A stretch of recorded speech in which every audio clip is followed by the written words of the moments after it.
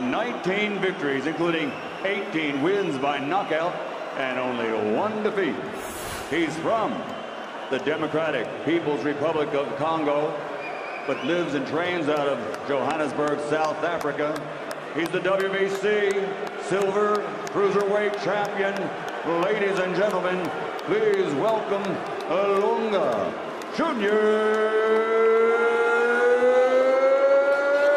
Makabu.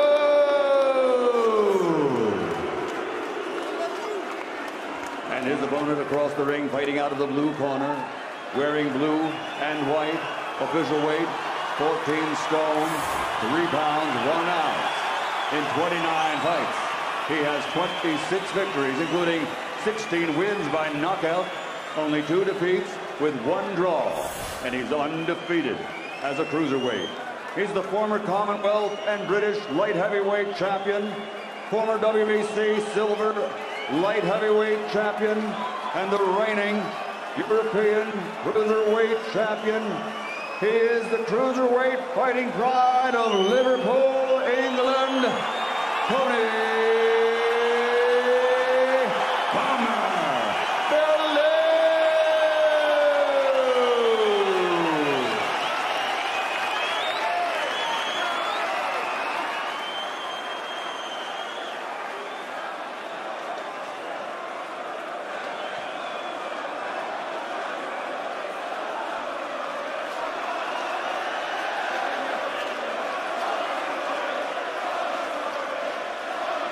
Okay guys, you've had your instructions. Remember, obey my commands at all time, defend yourselves at all time. God bless, touch gloves, let's do it. Touch them. World Championship boxing came to Goodison Park, but that was in the movies. This is real life. And this is the test of Tony Bellew's entire career. Some final words from his trainer, Dave Coldwell. What a terrific partnership they've been. Can Coldwell guide him to a world cruiserweight title? Will Ilunga Makabu shatter the hopes and dreams of the blue half of this city and everybody in this stadium? 12 rounds for the vacant WBC cruiserweight title. Makabu, traditionally a slow starter.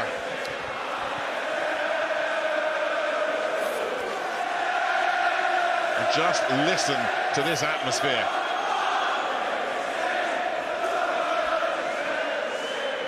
But as you said before, Jim, when that bell goes, everything just leaves a boxer's brain except the focus on the opponent. These two fully switched on now. Bellew, as you can see, significantly taller. Can he make that count in his favor? Makabu boxing out of that southpaw stance, taking it easy, looking to set his traps. He's very heavy-handed, he likes to counter. Bellew's got to be very careful, very patient, says Dave Coldwell. You take one risk with this fella. If it backfires, it could be good night. Well, he's trying to take the initiative early, Bellew, which is a good sign. But so how good is it manoeuvring opponents? This is good from Bellew. You know, he's concentrating.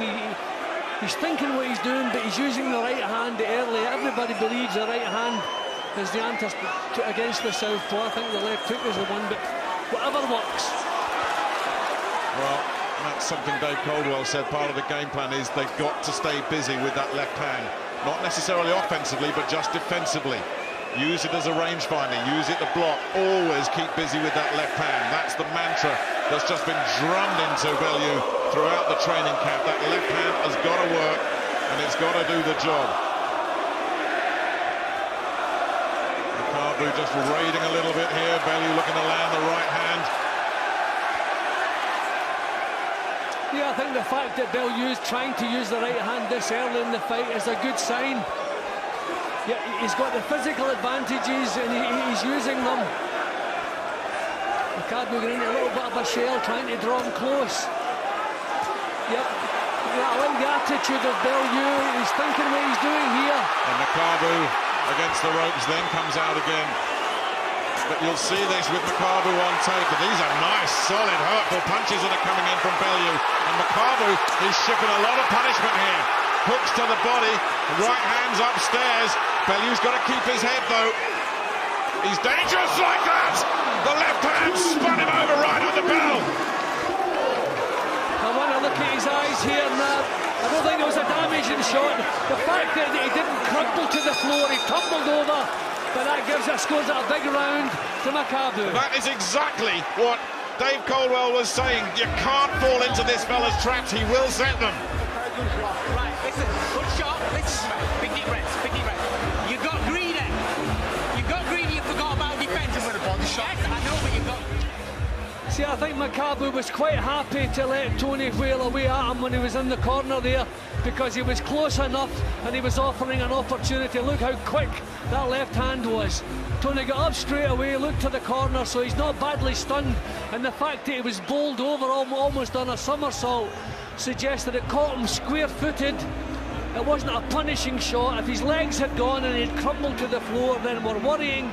But look at that, that's getting caught square-footed, losing your concentration, but not a punishing punch that has to recover from. No, he got up and he was annoyed with himself. But that undid all that good work. But Bellew's got to learn from that. He's had a bit of damage around the nose of Bellew as well. Bit of blood there, not quite sure. Let's keep an eye on that.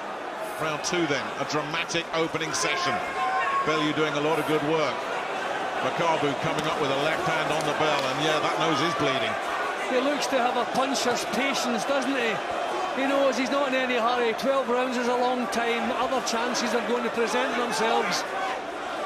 And the southpaw stance is just another awkwardness that Bellew could be doing without, I'm sure.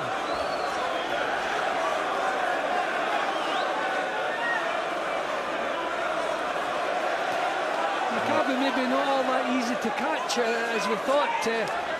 And he looked at as during the introductions, he was skipping about on his feet. He looks pretty mobile as well, Makabu. I expected him to be a bit more flat-footed being the puncher, but this is a tough job for Big Tony. And he is very happy just to settle back like this, as we've seen. He sets traps. Bellew's walked into one, got away with it, albeit with some damage to the nose. He's got to get to work in this round, Bellew. You know, he's got the jab, he's got an excellent jab. But, I mean, that was a shaker, been knocked. The last thing you want is disaster in the opening round, and that's what he got. But he's very circumspect, obviously, throughout the second round here. And so much for Makabu being the slow starter, which he has been in some of his recent fights. Took ages to get going when he won his eliminator against Makunu. Now he's bleeding from the nose as well, Makabu. Makabu definitely got caught with something.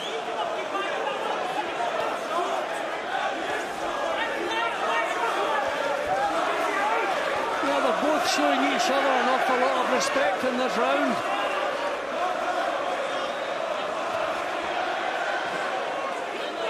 No one really putting their stamp on this round, are they? And Bellew, quite rightly, reluctant to get drawn into anything. He won't get greedy again, to use Caldwell's words. That was what he said to him when he went back to the ring. The corner there, Caldwell, he said, you got greedy. He knows it.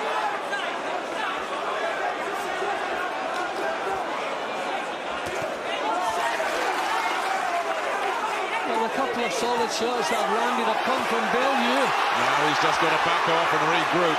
More blood coming from the nose. That was a good little burst there from Bellew. In a round that's been as quiet as this, that might just edge it in his favour.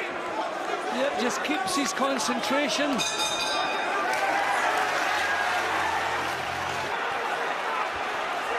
While we were away, David Caldwell said, don't think about entertaining this crowd, think about winning the fight.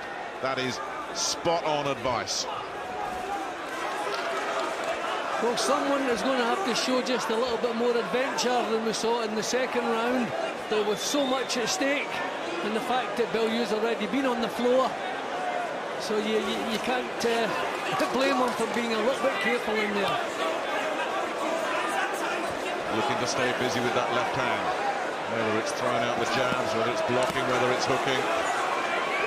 He He's got to stay active with that. Nice little right to the body there. Makabu very much on the front foot. Bellew does land a hook. Makabu backing up and getting out of trouble. Bellew's got to stay patient here, though. He's been here before, but Makabu blocking, covering. If he's leaning back, he's not going to get power in his shots, but he's heavy-handed. That was a good left hook he got home with.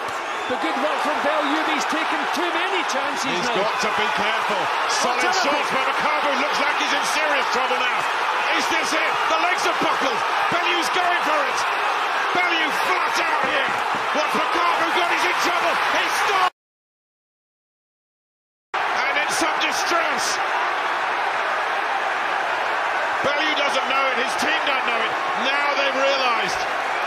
Because Makabu right in front of us is flat out sprawled on this ring.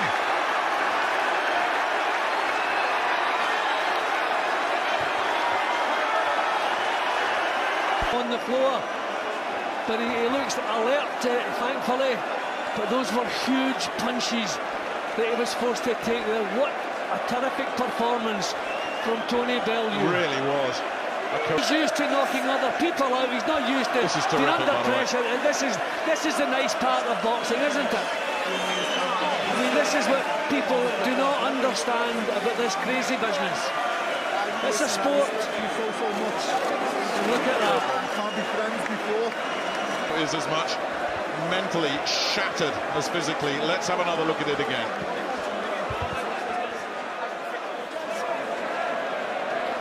Well, Tony was throwing meaningful punches. That is the punch he probably felt that it was getting him the result. He knew it was clean. He'd forced Makabu onto the defensive again. His body weight is back, so he's not going to get power into his own punches.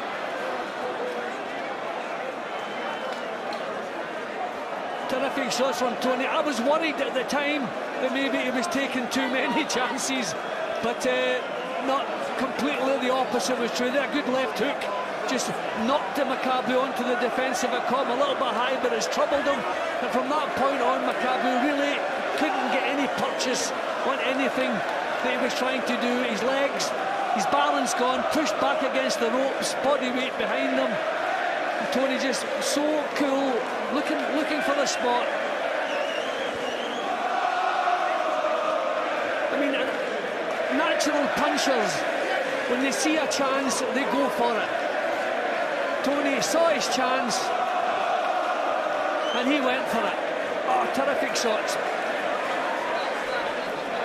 Yeah, really, really impressive. We were hoping to hear from Carl. It was all over so quickly, but yeah, let's bring you in now, Carl. Your assessment of Tony Bellew and that performance. Well, he caught Makabu with a great shot, got him over to the left hook, and then he jumped on him. And I like to see fighters